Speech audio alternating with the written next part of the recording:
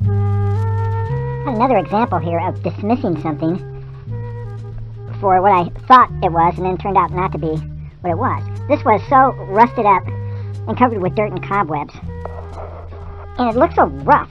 There is some curve to it right there, but it looks so rough that it almost made it look like a homemade stock. And I thought this was just an old BB gun with very primitive hardware on it. But when I started to clean it up, let's see, I wonder if this would show it. This is actually a old Winchester single-shot 22. Pretty rusted up too.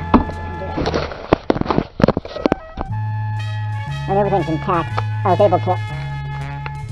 The firing pin is intact and everything like that. It's not loaded. And the firing mechanism did work, but this would take a lot of cleaning. But anyway, it's a very distinctive model. Just look how rough that is.